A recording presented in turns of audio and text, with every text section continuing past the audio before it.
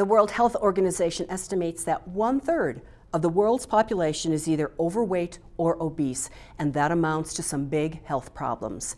Researchers at the University of Wyoming see a way to prevent weight gain in individuals, even if they are unable to alter their diets by resisting high-fat foods. This help comes from hot peppers, or more specifically, their active component, capsaicin. Dr. Baskaran Thyagarajan leads this effort. He's here to tell us about capsaicin and his research. Is it okay if I call you Dr. Baski instead of murdering your name every time I Sure. talk to You you? could call me Baski. I'm born as Baski, so not a Dr. Baski, so Okay. no problem. So, Dr. Baski, you are engaged in some really fascinating research, and I understand that the component of the hot peppers, this capsaicin, it helps to prevent weight gain, even though someone is ingesting fat. How exactly does that work? Okay. Generally, if you see when we ingest fat or anything carbohydrate, the energy, excess energy that we take is stored as a white fat. And we always expend energy by burning the fat through our brown fat. When we are all born, when we were children or when we were infants, we had lots of brown fat. But as we age, the brown fat levels go down in our body. And we start, as we eat more of these high-fat food, we start accumulating a lot of the white fat. So there is an imbalance between these two.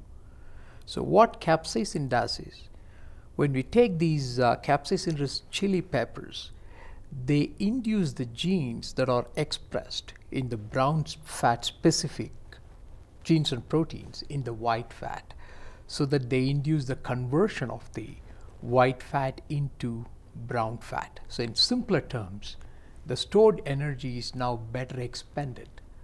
So the release of energy from fat is pretty high and we lose weight. So that is the whole concept that we discovered using mouse model of obesity. So what have you learned from the mice? So what we learned from mice is that if I can feed the mouse with high-fat diet, they keep gaining weight. And if I feed the mouse with high-fat diet and capsaicin, they are prevented from gaining weight. So I am not altering their high-fat rich diet taking ability. What I am altering there is a better expendability of the energy, so that the mice can spend more energy, their metabolism is high. So even if they take so much of high-fat diet, they don't gain weight. So this is what the mice have taught us based on the research projects that we have done now. So our next step is to take it from the mouse to the human. But you know, or at least you strongly sense, that it works the same way with people. Yes. Our data comes from a very scientific, logical idea here, because in similar mouse model, we knock down the receptor in which that is necessary for the activity of capsaicin. So in those mice, capsaicin did not prevent weight. So this suggests that a particular receptor is important for capsaicin to act, and such a mouse is available commercially. We could buy it from Jackson Lab and do the work.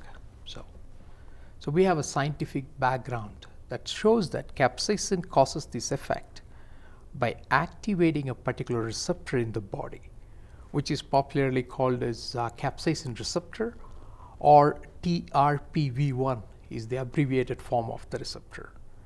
And that receptor is needed for the protective effect of capsaicin against diet-induced obesity. And we express those receptors throughout our body in the nerve endings, as well as in our adipocytes. So capsaicin should work in human, no different from mice. It's the potency or the intensity of the capsaicin. In other words, if you just eat a lot of peppers in your diet, you may not be able to achieve the same ends. Exactly, because the quantity of the pepper doesn't matter. The quality of capsaicin that we take matter. So our studies significantly differ from all other studies previously done in the fact that we fed the mice with pure capsaicin, which did not have any other products of the chili pepper except pure capsaicin. That we fed at a dose of 0.01%, which is 10 milligrams per 100 grams.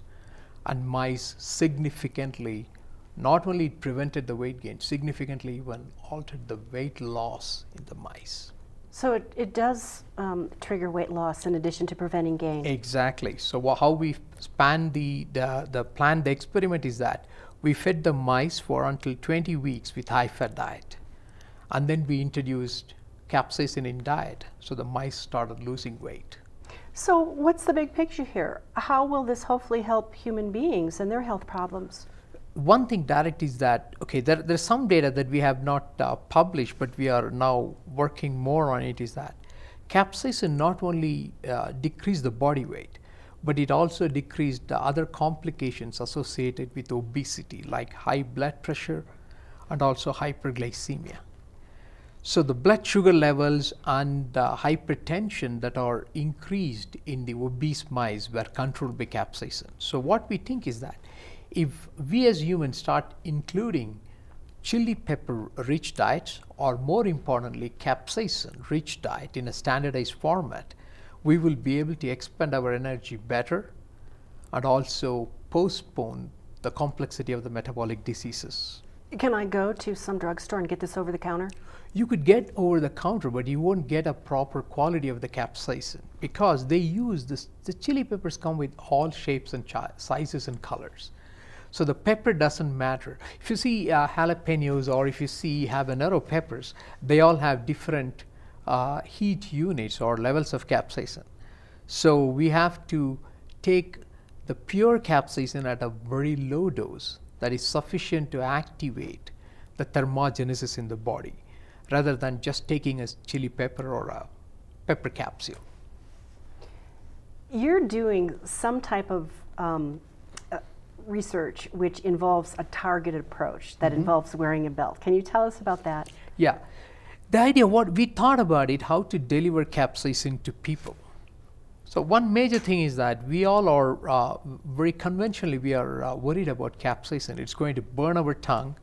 It's going to cause some unpleasant feeling. So we wanted to take a shortcut route for this. So the first thing, the data that supported our concept is that I told you the adipocytes, the white adipocytes, the tummy fat that we accumulate, those cells express TRPV1, the capsaicin receptor. So what we thought of doing is to deliver capsaicin directly into those cells. And then in order to localize them in a particular area, wear a magnetic belt externally. So for this, the challenge was, how am I going to magnetize capsaicin? So we took a very simple approach. So my basic degree in pharmacy helped me to bring this idea onto our lab bench. Okay. So we created some magnetic nanoparticles, and we suspended capsaicin over the magnetic nanoparticles, and then we coated the whole magnetic nanoparticle with capsaicin with a polymer. So when I say polymer, what polymer I'm talking about? I'm talking about a polymer that has the ability to release capsaicin in a slow and sustained fashion, rather than giving all of the capsaicin at once. So as I told you before, we don't need a high amount of capsaicin. We need certain amount, but in a very slow and steady fashion. So the polymer releases the capsaicin from its dose formulation pretty slow and steady rate. The steady rate that we are talking about is the key.